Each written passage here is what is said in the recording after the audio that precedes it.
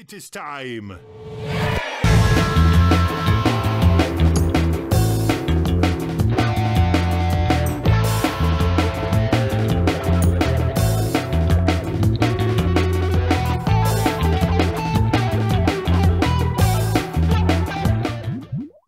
What's up? This is Michal Menert. I'm on Galaxy Jams, and we are listening to Fairport Convention's Crazy Man Michael. And I grew up on this song. My parents listened to this. We actually sampled it on the first Pretty Lights album. Nice. And I just love the story because it's a story about how, like, through love and through like loving something, you can destroy it. You know, it's about a guy who loves this woman and is taking a walk, and this bird comes and tells him that despite his love for the woman, he's gonna kill her, you know? And he gets so enraged that he kills the bird and it turns into the woman, you know? Oh, wow. And in the rest of his life, he walks around the world trying to find parts of nature that'll talk to him to find his love, you know? Dang. Wow. That's wild. Super deep. That's why it kind of has a cool story. And when I was a kid, it kind of fucked me up because it was Crazy Man Michael, and I always put it on. I'm like, is this what's gonna happen to me? So, Never. All right, let's get right into it.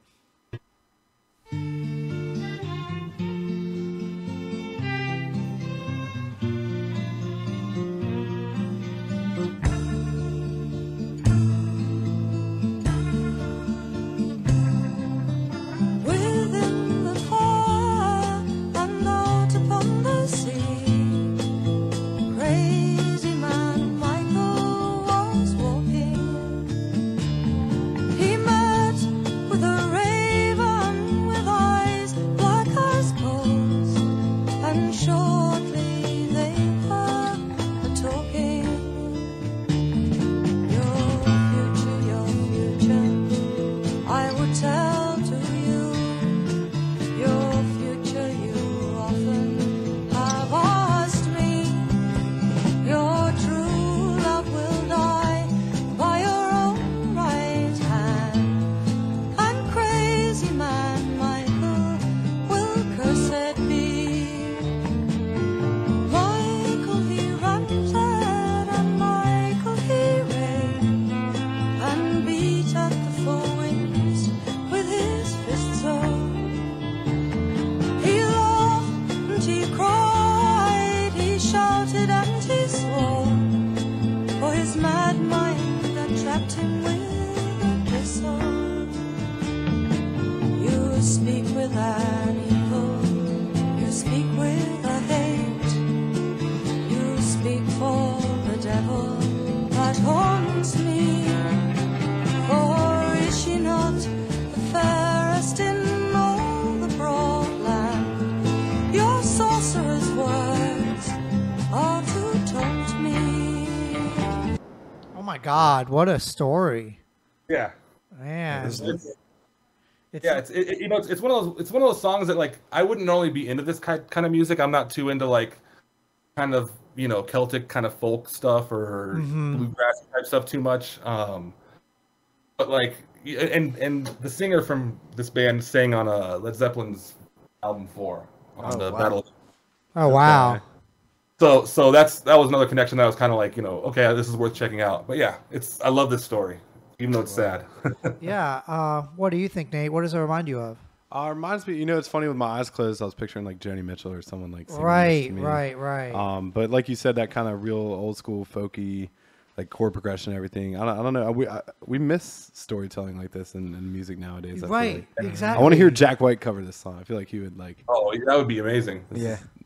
Yeah, that's a great point, Nate, is that I think that more and more people try and trim the fat from like everything that they're doing. They try and make everything so streamlined. Single has to be 3 minutes or less, and blah blah Yeah, blah.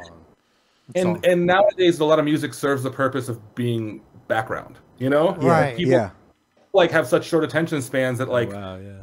you know, like people don't put on a record and listen to it themselves. They're putting it on when they're hanging out or driving and talking to people, so that they don't have time to listen to a 5-minute story, you know? We were just talking about that in the last time, how like listening to records was a hands-on experience, and when you can just throw on Spotify it can be background, right? Yeah, and it just helps. It makes you more ADD because like you can just like when you're listening to a record, like you're committed unless you want to get up and take the needle off and take that thing, put it in the sleeve, take the other one out of the sleeve, put it back in, right? As opposed to like, you know, Spotify, you're just like shuffle, shuffle, shuffle, shuffle, shuffle. And you're right. You probably wouldn't sit down and listen to a 5.5-minute Celtic folk story, you know? Yeah, well, and you know, like, even if you didn't like the record, you probably listened to it because it wasn't like you had a million records that you could listen to after that. Yep. Right. And that was something I missed. I mean, I love having the access to all the music, but it's made me ADD, and I love concept albums and albums that have narrative flow. But it's like, you know, I remember growing up when like I'd get a CD and it'd be in my car the whole summer, you know. And now I listen to it and it's like it takes me back to that time, and I'm a little bit sad that some of us won't be able to experience that kind of, you know, that musical photo album that happens when you like fall in love with an album and different songs become your favorite over the course of months, you know? Yeah. Well, thankfully, I think vinyl records are making a big comeback. So hopefully people can get more into it. Why don't we keep going? Yeah.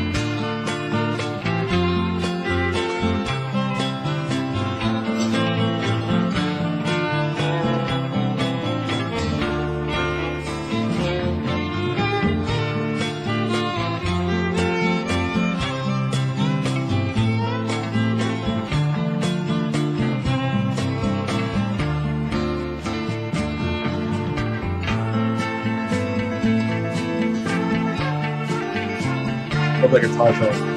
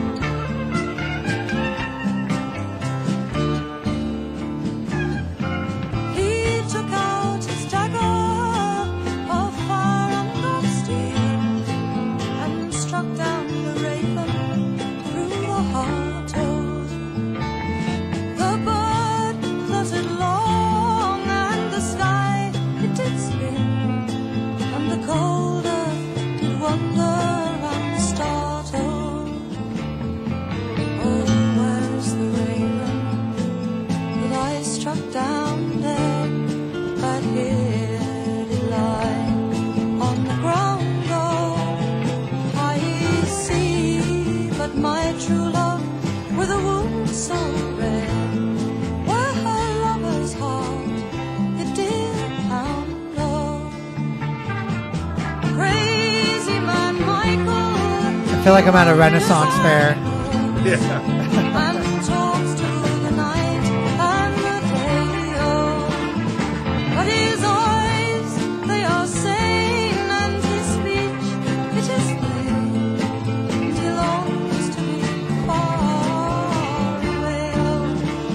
Feels like an Edgar Allan Poe poem. Yeah.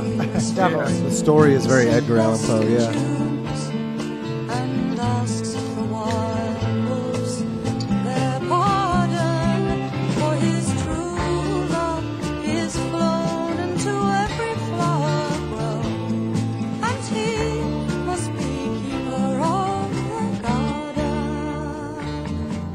Interesting. At the end, it's almost like it goes less dark and more like, hey, don't covet something. Maybe I don't know. I liked how it's like, you know, it talks about how he's crazy. He's talking to the, you know, the plants and the trees and the flowers, but they're like his eyes are sane and his speech is clear. You know, it's like he's like not actually sane. He just sees like he actually sees the life and everything. You know? Yeah. I really like, you mentioned that you used this as a sample in one of your albums. And so what makes you pick a song to use as a sample? Do you pick the sample and then you make the song around the sample? Or do you make the song and you're like, oh, like, I'm going to try different things and see what fits? Or a little bit of both? It started, like with this one, it started with that sample, you know? Okay. Because it was just something that like had kind of, like that song had just stuck with me since I was a young boy. And I just, at some point, I was just like, you know what? I think I could make this into something, you know? And it turned out really great. The song's called "Waiting for Her," and it's off of "Taking Up Your Precious Time" by Pretty Lights. Awesome. Well, thank you so much for sharing that. It was so interesting to hear an insight. You know, one thing that I love doing about this is the guests bring songs that's like I totally wouldn't expect that it would be, you know, to bring. And it's so interesting how influences come from all sorts of the place to make a thing that you never really expect. Yeah, good music is good music, you know? Amen to that. Yes. Hell yeah. I also want to say real quick, it's kind of funny. I feel like nowadays we get really caught up in signal chains and tone chasing. And don't get me wrong, as a guitar player, I'm a tone chaser myself. But you could tell on that recording that was probably like a room mic. I mean, maybe I'm being like a little crude, but like, in other words, you can write brilliant songs and tell great stories without all like we don't need to chase all this gear. Yeah. Much of Motown was recorded all at once in a room with like a couple mics, you know? Like, It's the best songs ever. Led Zeppelin's giant drum sound comes from like 2 or 3 mics, you know? So it's like, I feel like as technology gets more and more, people get focused on trying to find, you know, that perfect sound that's like gonna drive the whole entire thing. And like I feel like we, you know, hopefully there's gonna be a resurgence in this straight up good songwriting. That's the only thing propelling the song, right?